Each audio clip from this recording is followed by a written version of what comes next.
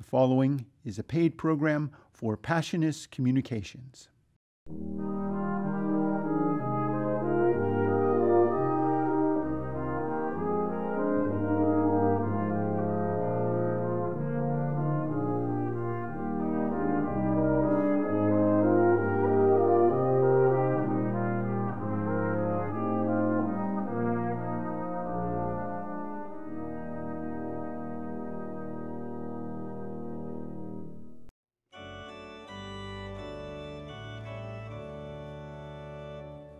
Summoned by the God who made us, rich in our diversity, gathered in the name of Jesus, richer still in unity.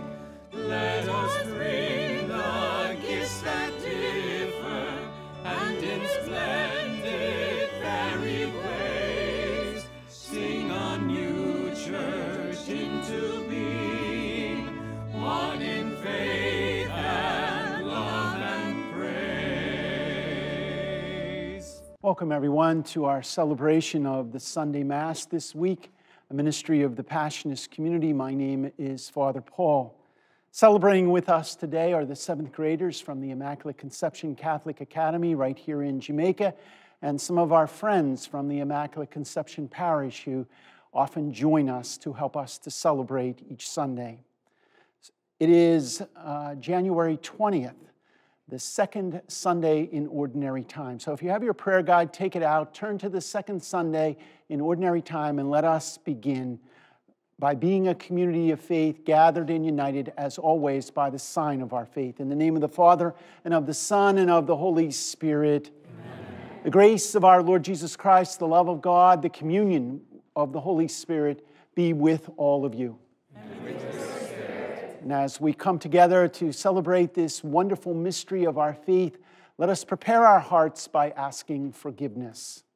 Lord, have mercy. Lord, have mercy. Christ, have mercy. Christ, have mercy. Lord, have mercy. Lord, have mercy. And may Almighty God have mercy on us, forgive us our sins, and bring us all to the gift of everlasting life. Amen.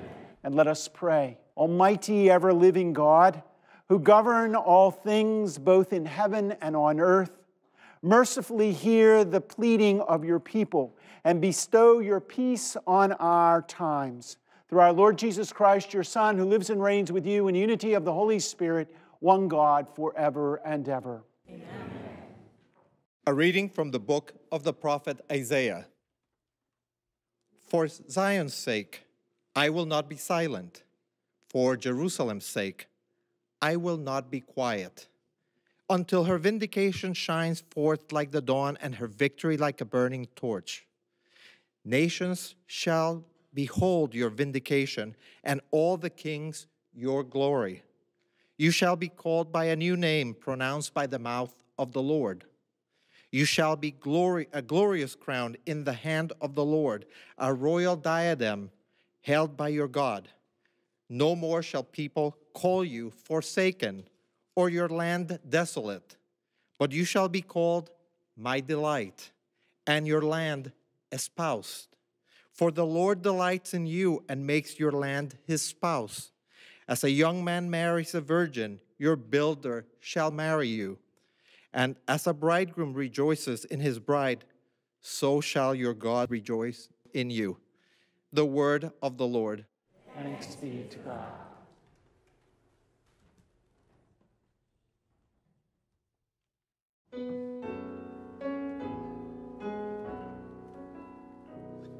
Proclaim his marvelous deeds to all the nations.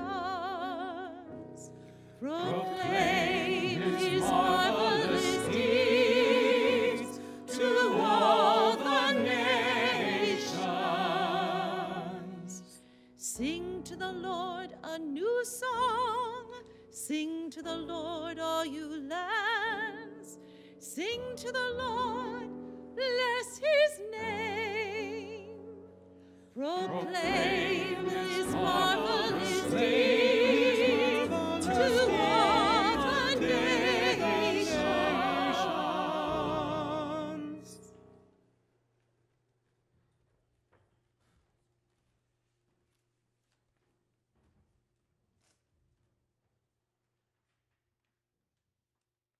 A reading of the first letter of St. Paul to the Corinthians. Brothers and sisters, there are different kinds of spiritual gifts, but the same Spirit. There are different forms of service, but the same Lord. There are different workings, but the same God, who produces all of them in everyone. To each individual, the manifestation of the Spirit is given for some benefit. To one is given through the Spirit the expression of wisdom. To another, the expression of knowledge according to the same Spirit. To another, faith by the same Spirit. To another, gifts of healing by the one Spirit. To another, mighty deeds.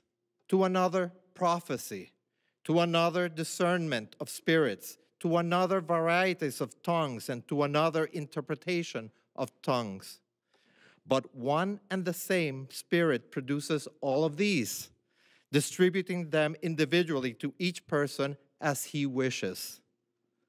The word of the Lord. Thanks be to God.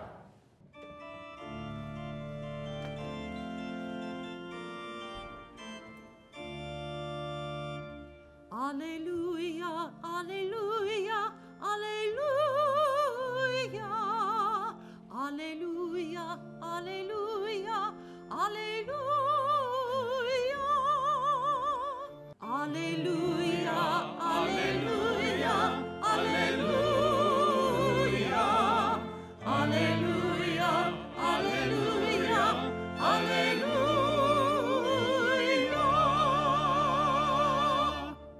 The Lord be with you. And with your spirit. A reading from the Holy Gospel according to John. Glory to you, O Lord. There was a wedding at Cana in Galilee, and the mother of Jesus was there. Jesus and his disciples were also invited to the wedding. And when the wine ran short, the mother of Jesus said to him, "They have no wine." And Jesus said to her, "Woman, how does your concern affect me? My hour has not yet come." But his mother said to the servers, "Do whatever he tells you." Now there were 6 stone water jars for Jewish ceremonial washings, each holding about 20 to 30 gallons. Jesus told them, "Fill the jars with water." So they filled them to the brim. Then he told them, "Draw some out now and take it to the head waiter." So they took it. And when the waiter tasted the water that had become wine, without knowing where it had come from, although the servers who had drawn the water knew, the head waiter called the bridegroom and said to him, "Everyone serves good wine first, and then when people have drunk freely, an inferior wine. But you have kept the good wine until now." Jesus did this at the beginning of his signs at Cana in Galilee, and so revealed his glory, and his disciples began to believe in him. The Gospel of the Lord. Praise to you, Lord Jesus Christ.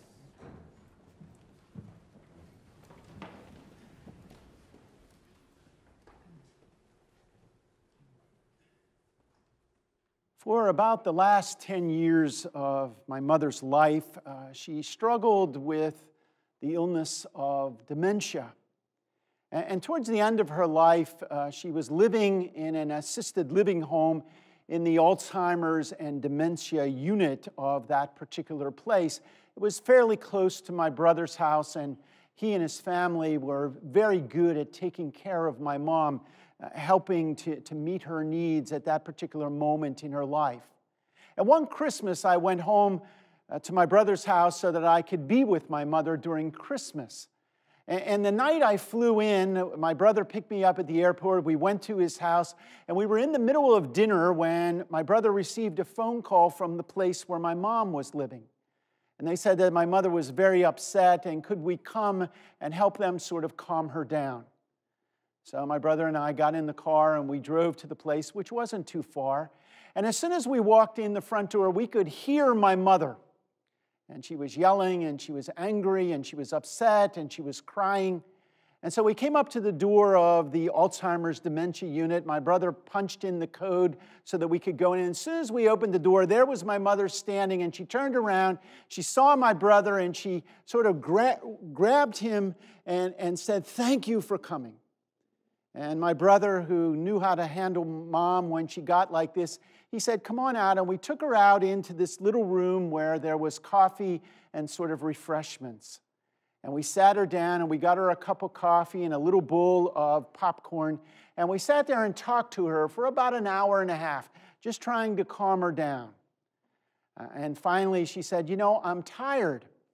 And my brother said, "Okay." And she said, "Can you take me home?" And my brother said, "Sure, we can do that." Now, she expected us to walk out the front door and get in the car and drive her to her house.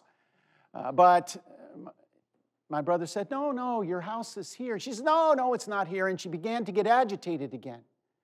But we finally got her to go to her room.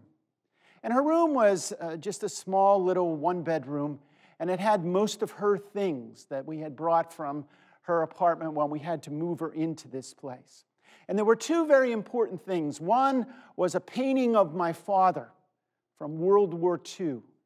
He was in his army uniform. He was sitting in a chair. He had it painted in a little town in France when he was there. And that always was in our living room. But there was another picture always in our living room, and that was a painting of Jesus, a very famous one. And as soon as, even though my mom was agitated, she was sure that she wasn't at home, that we should take her home, as soon as she walked into that room and looked at those two pictures, she became very calm. She realized that she was home.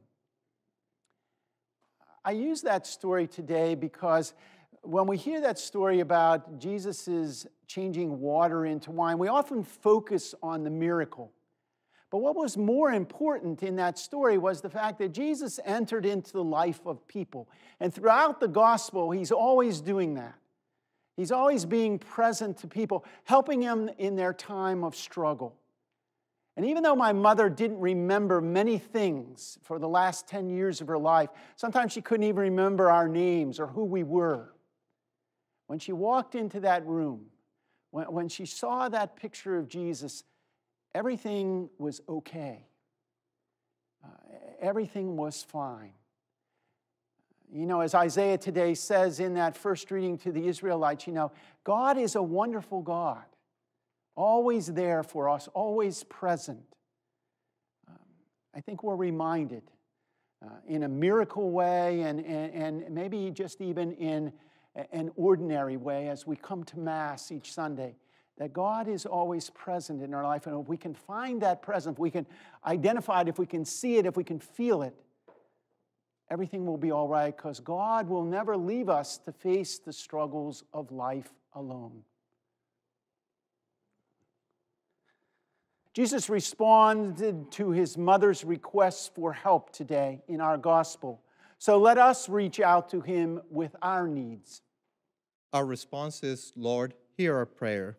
We pray for the gift of life from the first moment of conception to its last breath and every moment in between, that will honor and respect life always. We pray to the Lord, Lord, hear our prayer. We pray in thanksgiving for the sponsor of our Mass today, Kathy Satinsek, and we remember her special intentions for this Mass, Dennis Satinsek, in a special way. We pray to the Lord, Lord, hear our prayer. We pray for the intentions of our benefactors, the intentions of our television parishioners that will be placed next to the altar, and for Eric Alois Kostner, for whom we pray in a special way at this Mass. We pray to the Lord, Lord, hear our prayer. Loving Jesus, you did not forsake your mother's prayer, so we ask you to hear and answer our prayers this day. We offer our prayer through the intercession of Mary, the mother of Jesus, our Lord. Amen. Amen.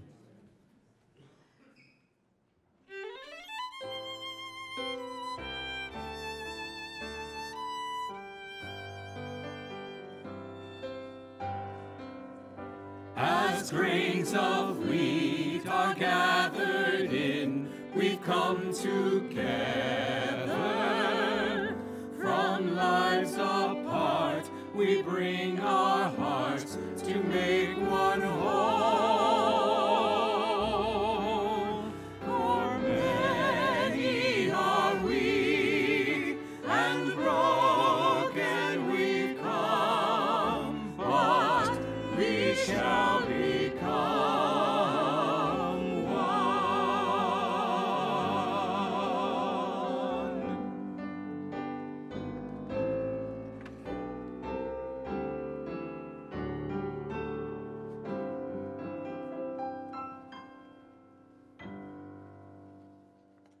Brothers and sisters, pray that my sacrifice and yours may be acceptable to God, the Almighty Father. May the Lord accept the sacrifice at our hands for the praise and glory of his name, for our good and the good of all his holy church.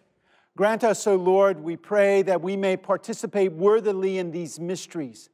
For wherever the memorial of the sacrifice is celebrated, the work of our redemption is accomplished through Christ our Lord. Amen. The Lord be with you. And with your spirit. Lift up your hearts. We lift them up to the Lord. And let us give thanks to the Lord our God. It is right and just. It is truly right and just, our duty and our salvation, always and everywhere, to give you thanks, Lord, Holy Father, Almighty and eternal God. For you laid the foundations of the world and arranged the changing of times and seasons. You formed us in your own image and set us over the whole world and all its wonder, to rule in your name over all that you have made, and forever to praise you for your mighty works through Christ. And so with all the angels we praise you, as in joyful celebration we acclaim. Holy, holy, holy Lord, God of hosts, heaven and earth are full of your glory. Hosanna in the highest. Blessed is he who comes in the name of the Lord. Hosanna in the highest. You are indeed holy, O Lord, the font of all holiness. Make holy, therefore, these gifts, we pray, by sending down your Spirit upon them like the dewfall, so that they may become for us the body and blood of our Lord Jesus Christ. At the time that Jesus was betrayed and entered willingly into his passion, he took bread, and giving thanks, he broke it, gave it to his disciples, saying, "Take this, all of you, and eat of it, for this is my body, which will be given up for you."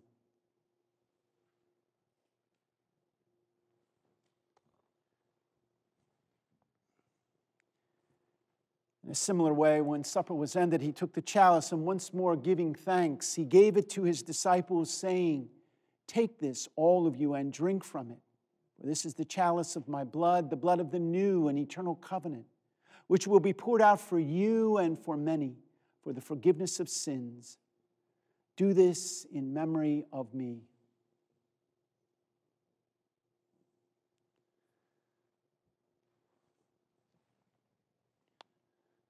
The mystery of faith.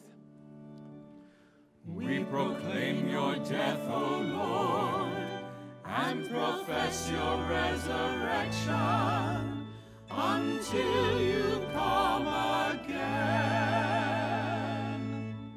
Therefore, as we celebrate the memorial of his passion and death and resurrection, we offer you, Lord, the bread of life and the chalice of salvation, giving thanks that you have held us worthy to be in your presence and minister to you.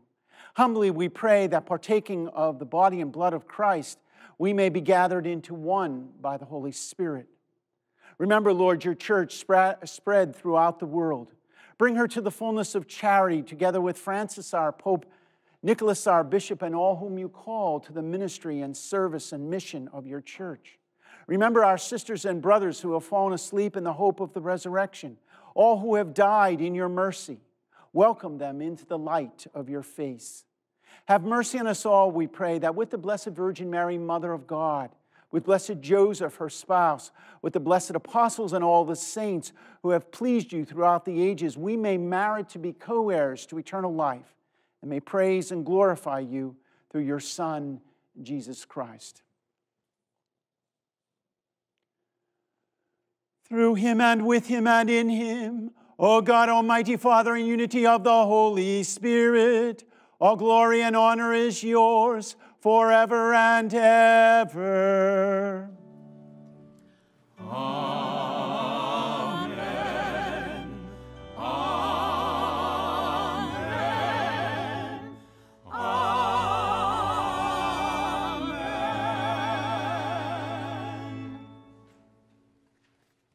At the Savior's command, informed by divine teaching, we humbly pray. Our Father, who art in heaven, hallowed be thy name. Thy kingdom come, thy will be done, on earth as it is in heaven. Give us this day our daily bread, and forgive us our trespasses as we forgive those who trespass against us. And lead us not into temptation, but deliver us from evil. Deliver us, Lord, we pray, from every evil. Graciously grant peace in our days, that by the help of your mercy we may be always free from sin and safe from all distress, as we await the blessed hope and the coming of our Savior, Jesus Christ. For the kingdom, the power, and the glory are yours now and forever. Lord Jesus Christ, who said to your apostles, "Peace I leave you, my peace I give you," look not on our sins, but look on the faith of your church, and graciously grant her peace and unity in accordance with your will, who live and reign forever and ever. Amen. The peace of the Lord be with you always. And with your spirit. And let us share that peace with one another.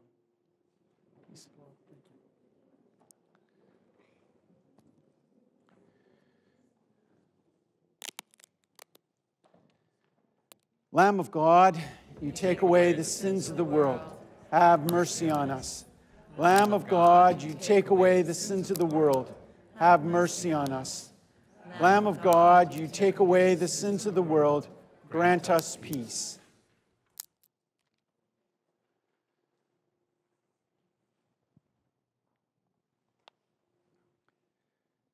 Behold the Lamb of God. Behold him who takes away the sins of the world.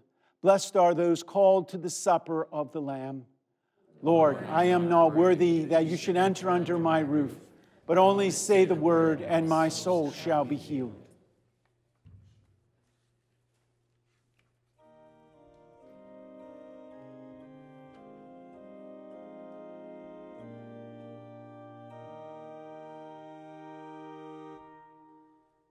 Draw near and take the body of the Lord.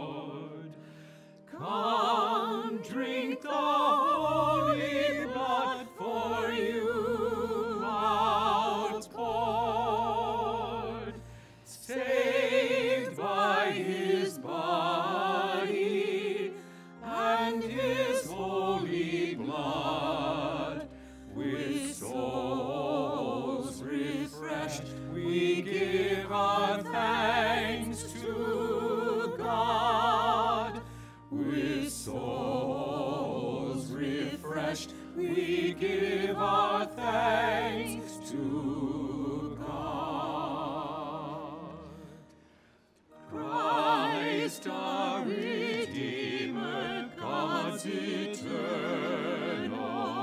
Son, has by his cross and blood the victory won. He gave his life for greatest and for least. Himself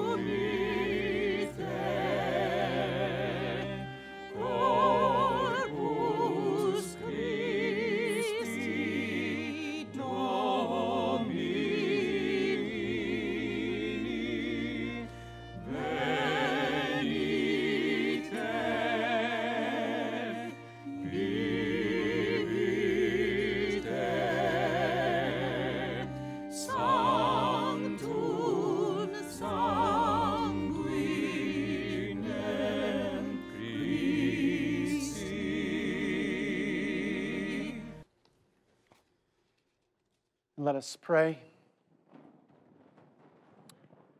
Pour on us, O Lord, the spirit of your love, and in your kindness make those you have nourished by the one heavenly bread, one in mind and heart, through Christ our Lord. Amen.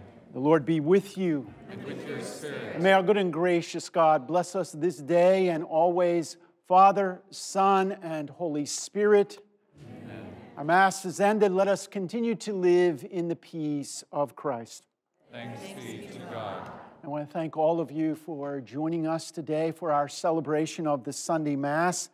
And in a particular and very special way, I would like to thank Kathy Satinsky, who is the sponsor of this Mass. And Kathy, I'm sorry I forgot to mention you at the beginning of Mass, but we're mentioning you now, and we mentioned you during the prayers of the faithful. And please know that we will continue to keep you and your very special intention, Dennis Satinsky, in our prayers, not only today, but always. I'd also like to thank the 7th graders of the Immaculate Conception Catholic Academy who joined us today for our celebration, along with a number of our friends from the Immaculate Conception Parish who so very much supports us during this ministry of the Sunday Mass. Tomorrow is Martin Luther King holiday, so please have a good holiday. And coming up in the not-too-distant future is the March for Life. So please keep the idea of life in all of its forms and all the ways life is in our world. Let us pray for it, that it will be always truly honored and respected as God's gift. So until we meet again next Sunday, may you have a good week, and may the Passion of Jesus Christ be always in your heart.